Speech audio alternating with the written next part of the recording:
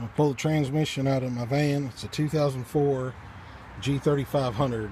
It's a 1-ton Chevy van with a V8 gas 6-liter in it.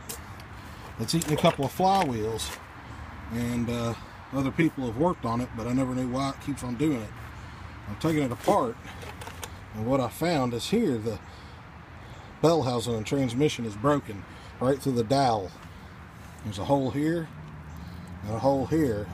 There's dowels that come out of the motor, and what they do is ensure that the center line of the crankshaft is in the center line with the transmission. If you do not have that alignment, then this is what happens. Is the flex plate has to make up for the misalignment, and it will start to crack, and then it'll eventually break completely out like this and eat the starter and tear all this up.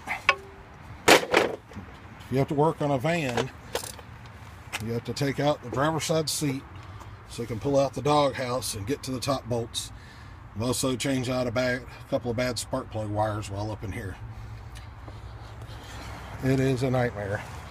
All I have to do is find another case and have a transmission shop charge me a couple of $100, take all the guts out of this and put it in another case. And that's the cheapest way to do it.